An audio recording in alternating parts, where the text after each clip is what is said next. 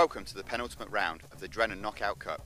Today brings us to Larford Lakes at Stourport-on-Severn, where we'll be fishing on the Specimen Lake. Only two of today's competitors can progress to the £5,000 final at Docklow Pools, and it's a real head-to-head between Paul Holland, Gary Miller, Simon Willsmore and Lee Kerry. Joe, this is a lake you know very well. Yes, What can the competitors expect? Well, I mean, Larford's a fantastic lake, the Specimen Lake, full of bream, full of carp, but I think it's a bit flat today really for the bream. Some big fish up to £20 likely, to be honest. Yeah, there's some real mothers in here. Right, let's see how they get on.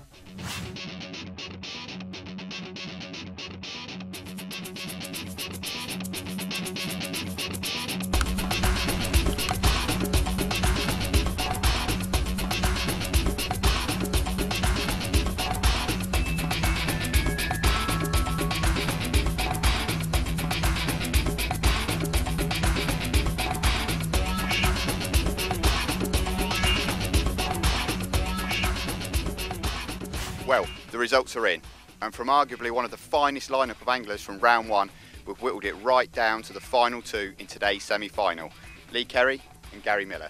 Well done, boys. Lee, give me a quick rundown of your match. Well, it's been an interesting day, to be honest, Alex. The first 2 or 3 hours, it's been really hard for everybody, and it was anybody's match. You know, a few skimmers, odd carp. You know, I probably had 14 or 15 carp, something like that, and some skimmers for £150. Superb, brilliant weight, well done. Cheers. And Gary, I noticed you caught a lot of fish down the edge sort of from midway through the match, yeah?